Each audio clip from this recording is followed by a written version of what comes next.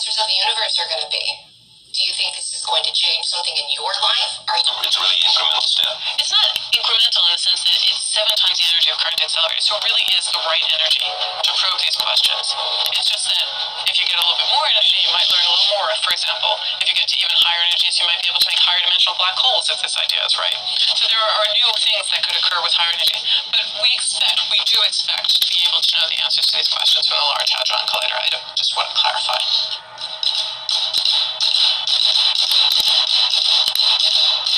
What's likely to be another dimension? What do you mean by that? Well, I mean, there are 4 dimensions. What would be a 5th? Or what would be a 6th? We're talking about a machine that'll take us right to the beginning of time itself. We're talking about a machine that'll take us right to the beginning of time itself. All he can lend is moral support. Anyway, here I am, bouncing around in time, putting things right that once went wrong. Shalom. First and foremost, I want to give all honor, praise, and glory to Yahweh, Bahashem, Yahweh Shai, Bahashem, Kakwadash.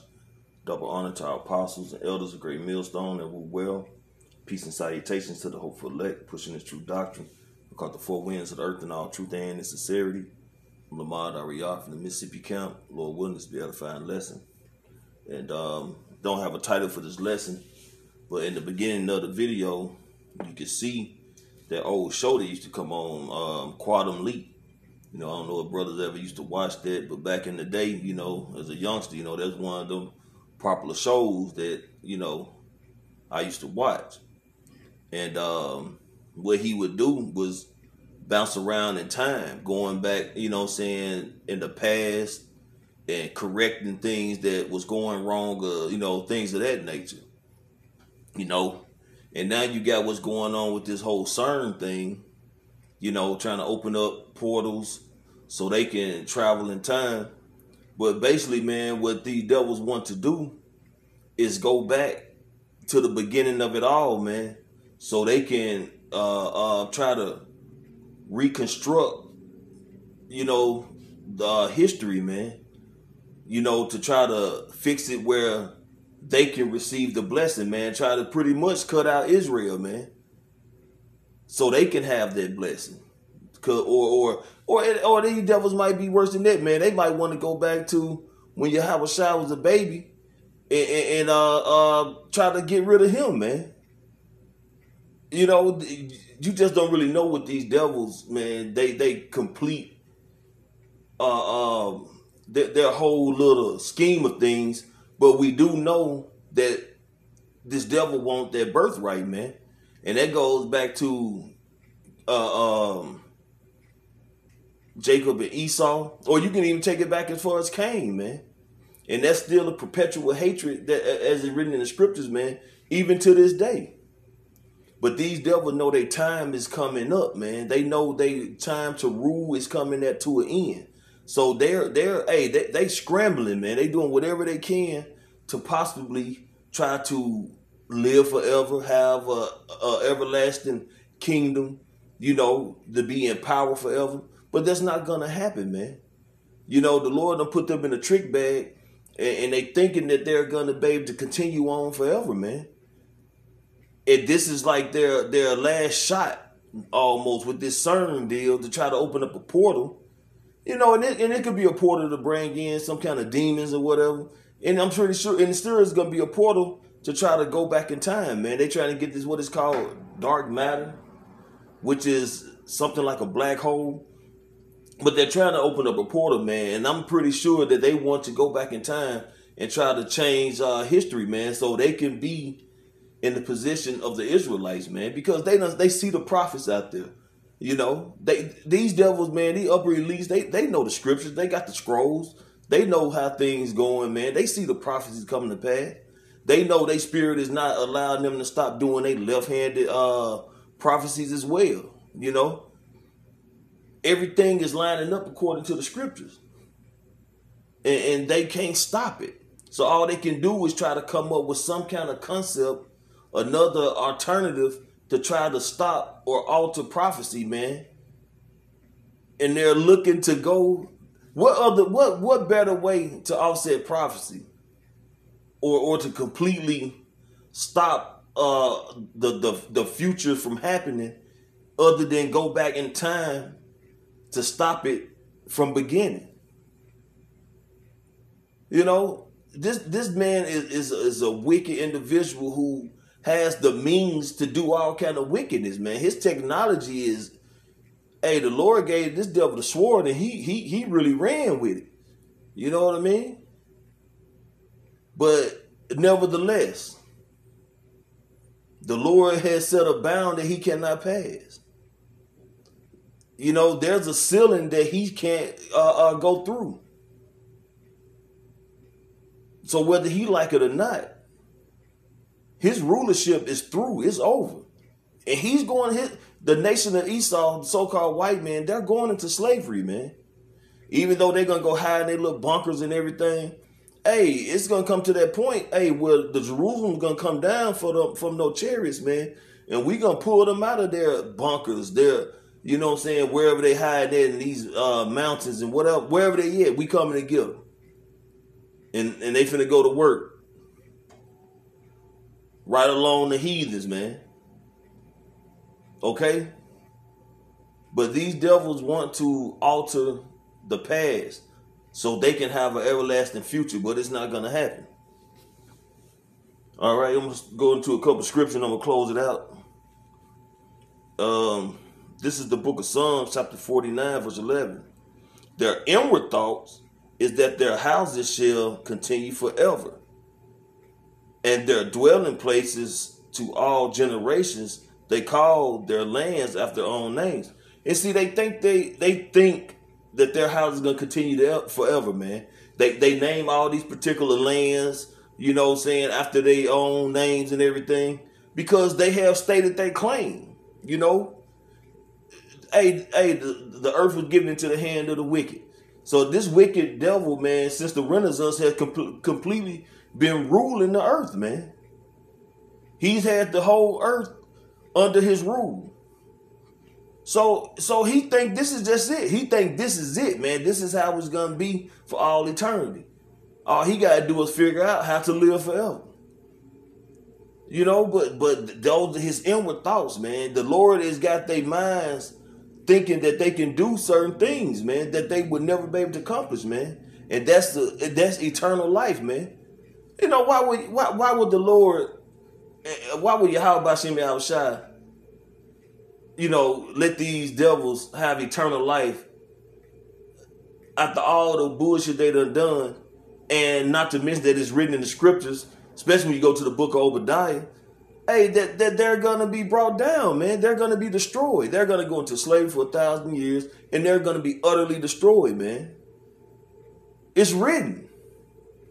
But they want to alter the past. They want to go in the past and just ramshack it. You know, they're gonna go ham if they can go in the past and alter the future. You know? But, hey, it's not going to happen, man, because the Lord has already written it that this devil's going to go down. His empire or his kingdom is going to be destroyed, and Yahushua is going to return, and he's going to set up a righteous kingdom, man. America's going to be just completely leveled, man, by those missiles, man. So we know that this place is through. We know that the Lord is going to come back for his elect, man. And Aparatazah, us men who doing this work wholeheartedly in truth and in sincerity, man, hey, that we're a part of that number, man. And we're going to be delivered on them chariots and watch the destruction of America, man, for them chariots. Okay? Get those new bodies, have the law, statutes, commandments, and our inward parts. And see, that's what this devil want, man. He want the promise, man, that was given to our forefathers, Abraham, Isaac, and Jacob, man. He wants that eternal life. He wants immortality. He wants that everlasting dominion. Okay? But it's already written, man. That promise has already been given. Hey, he got to do with the earth, but he was blessed with the sword. He's enjoying his rulership. But just as Esau is, he want to get greedy, man. Man, just enjoy your rulership and do your thing and get ready to just lay down, man. You know, there's a new sheriff coming to town. And I'm talking about Yahushua. All right? And he's bringing all his deputies, man. And that's the holy host of angels. Hey, and he got all his other deputies that's physically on the earth who's gonna be have a standard lift, man. And that's his elect, okay? And eventually we're gonna receive those new bodies. Okay? We're gonna be immortal. We're gonna be perfect. So Esau, you in your perfect state now. You know, you done had your run, but it's over. Get another scripture here.